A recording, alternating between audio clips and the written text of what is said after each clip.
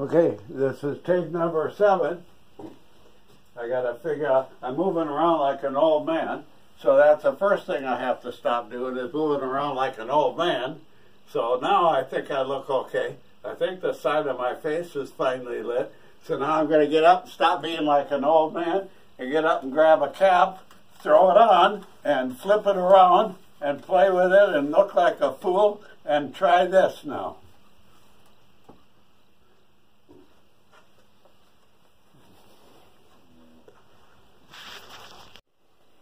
Hi everybody, welcome back to my house and welcome downstairs to my man cave. I got a couple of questions about radios and tube testers, and somebody emailed me about PA systems, so today I'm going to talk a little bit about the mobile page PA amp that works in buses. Very popular amp. It's probably been around 25, 30 years at least in a solid state model, 12 or 24 volt. And there are plenty of them around. On eBay, you can find them pretty reasonable prices. So we'll get to that. Now, before I get to that, say hello to Maggie. Here's my girlfriend, Maggie. Yes. She likes to be on camera too. Look at the camera, Maggie, and say hi to everybody. And now, over here, I have a cap or a hat for every occasion. For instance, when I'm with my wife, I wear my Philippine cap because she came from the Philippines. At Christmas time, everybody wants to see me do my Santa Claus act. And the Vikings will be in town, so we'll do a special act for them. Now, when I'm doing my ham radio activity, I wear my ham cap. When I'm out with the boys at the Dude Ranch, I will be a dude. When I am with the girls and at Easter time, I will be appropriately attired. Now, last but certainly not least, behold, the bus grease monkey lurks in spirit here in the basement.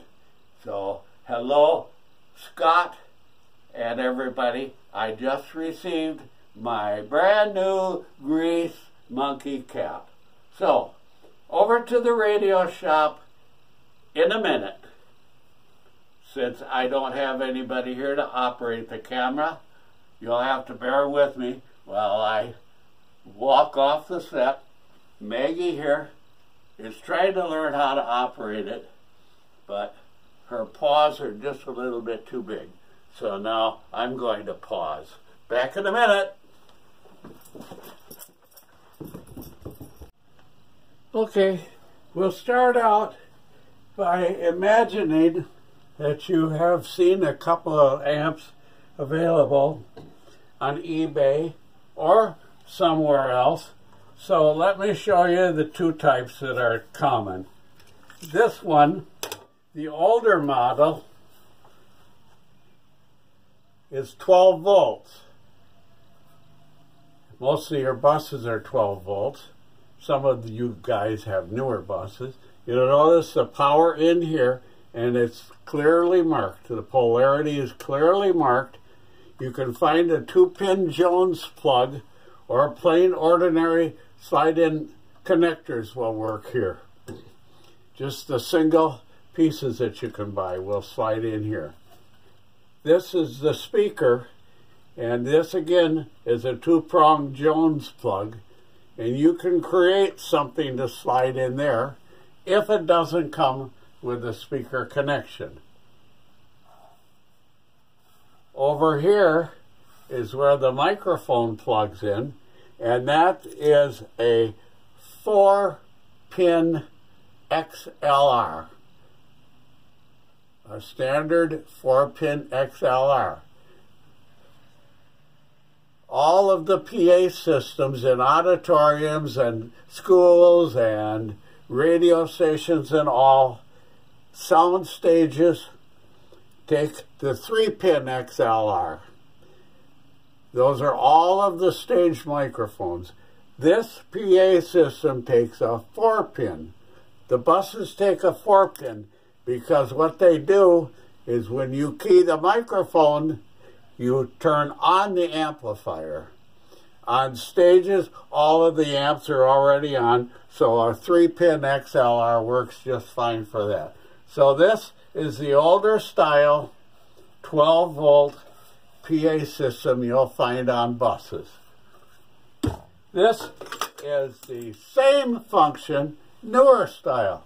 Look at the difference in size. You'll see the same microphone connection, the 4-pin XLR, but you'll find wiring like this. Color-coded wires. Now, the green is the negative or the ground connection. The red is your 12 or 24 volt power supply. These work 12 to 24. The yellow and the black are your speaker leads. So either one works the same, except this you can use on the newer buses with 12 volts. But I recommend 24, the newer buses with 24 volts. I recommend that you use your 12 volt circuit for your amplifiers. Even though they're designed to take 24, I like to run them at the lower voltage. They're designed to perform just the same at either voltage. But I prefer using your 12 volt system for power for your amp. A 5 amp fuse is plenty big for what you're doing here. You're going to run 2 or 4 speakers. You'll find on buses have speakers strung from one end of the bus to the other. You don't need speakers up front. Think about it. The people sitting up front can hear you standing there talking, or they can hear you making announcements for the driver's seat. All the speakers up front do are create feedback when you turn the mic up loud enough for everybody on the bus to hear you over the road noise and the engine noise. So forget the front speakers. One on each side toward the middle of the bus and one on each side at the back of the bus where the engine noise is. So 4 speakers is plenty. 4 8-ohm speakers. You can buy them anywhere.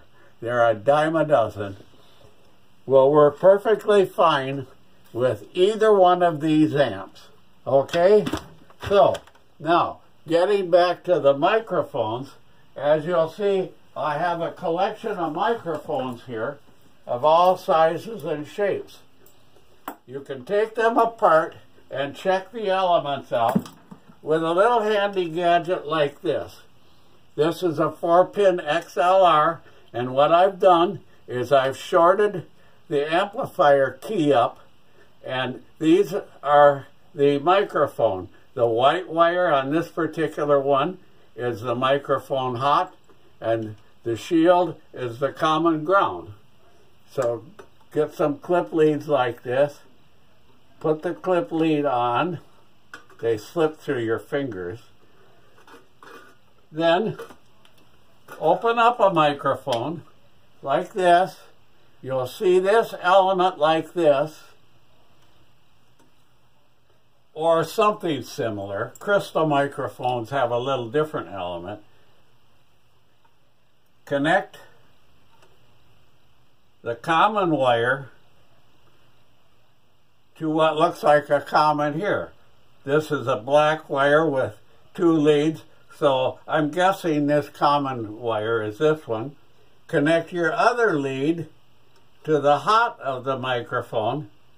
Be careful not to short them to the metal or it won't work and you won't know why.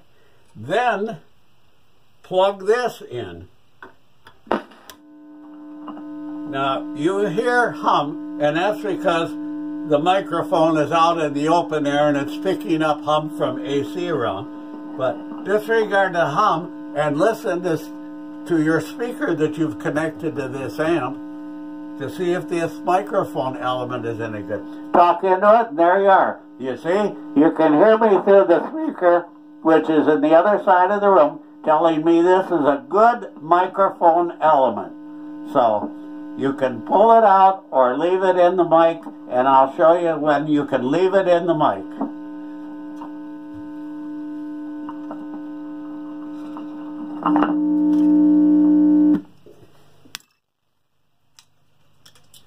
If the microphone has a double pole, double throw switch like this,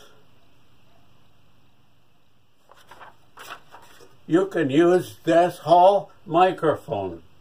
This whole thing will work for you. If, however, your microphone has some other kind of switch that only connects the mic element or only keys the system, you can't use it.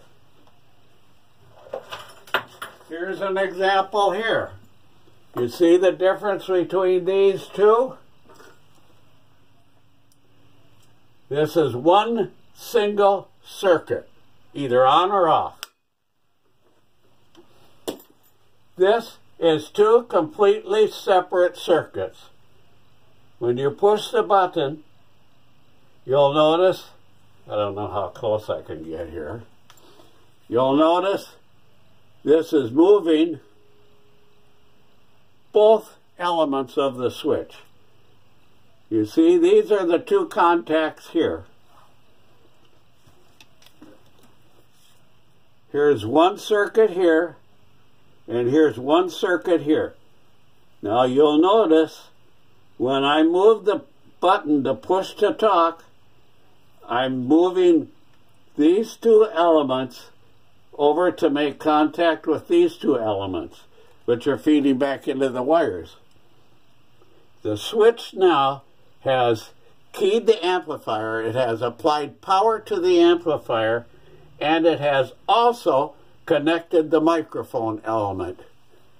The reason for this setup is in mobile situations, you don't want this mic live and the amp live, so you turn off the mic circuit and you kill the power to the amplifier. The reason for the second part of this switch is to short out the amplifier power, the residual power that's left in the amplifier. After you turn the power off to the amp, the capacitors in the amplifier still haven't completely discharged. So the purpose of this is to short out those capacitors so this amplifier dies instantly. Otherwise, if it fades down, you're going to hear noise from various electrical circuits in the bus. So now that we have discovered that this is a double pole, double throw switch, we could use this microphone, but we need to change the connector. So practice up your soldering skills. Get yourself a 40 or a 60 watt pencil gun like this. Get yourself rosin core solder. Rosin core. This is a box that's 50 years old. I've had this, well, I had dark curly hair when I bought this box of solder. And you'll notice it's 60-40, tin and lead. You need this kind of solder for this kind of work. Don't buy some cheap modern solder used for plumbing, or you'll corrode all the connections and you'll be on eBay looking for microphones again. Okay, I'm going to pause with that. I want to check out this video, make sure I'm doing this right, and I'll be back in a few minutes.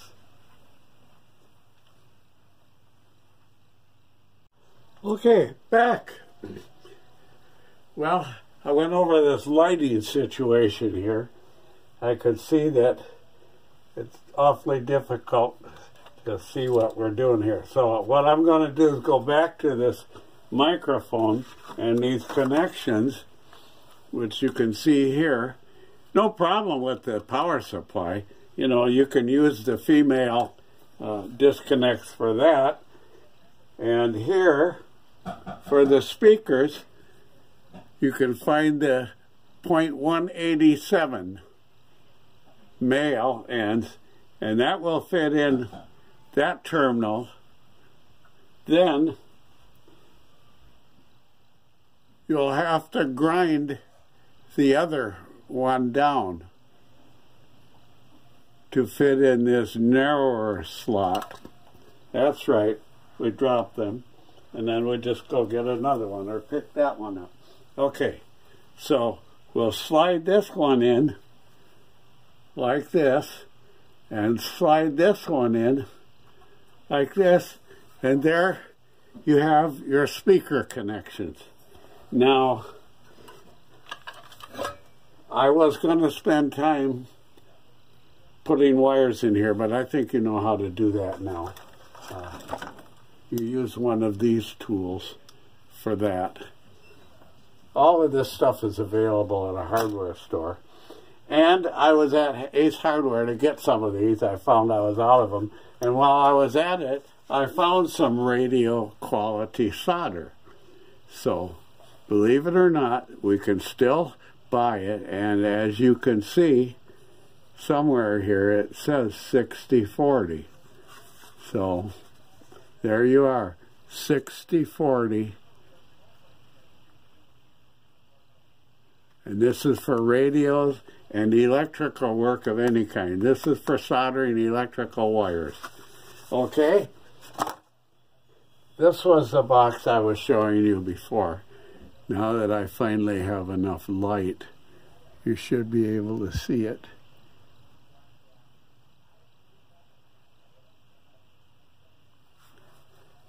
And also the XLR4, which I showed you before, but the problem is I talk with my hands, so I wave everything around, and it makes it difficult to see. So, anyhow, that's how that goes. See, this comes apart.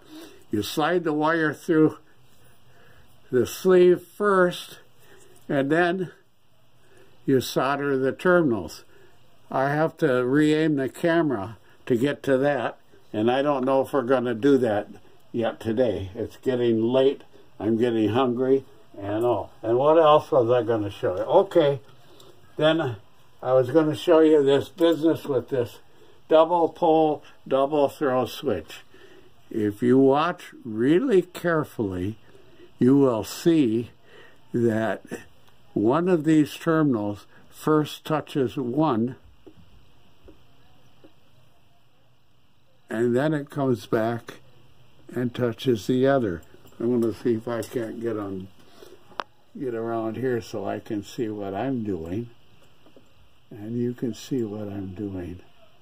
You see how this switch is moving in a way that that one blade touches two contacts. One contact this way, one contact this way. That's a double throw. The other side is single pole. It doesn't matter. See, the other side we're going to use for the microphone circuit. See, now the microphone is connected, and now it's disconnected.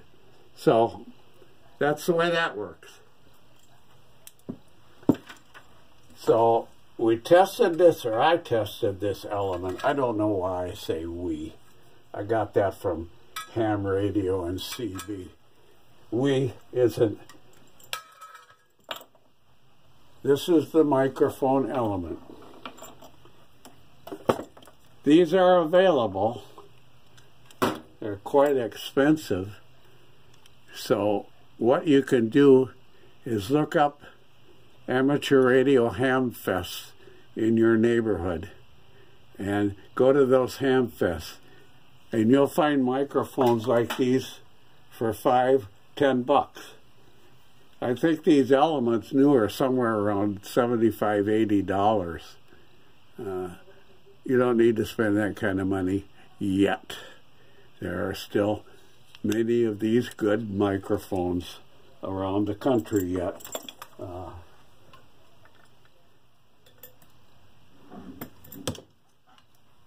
Here's the front of that microphone. It happens to be for a Johnson two-way radio. So look for microphones like this at Hamfest swap meets and that. So, okay, now what I'm going to do is finish putting together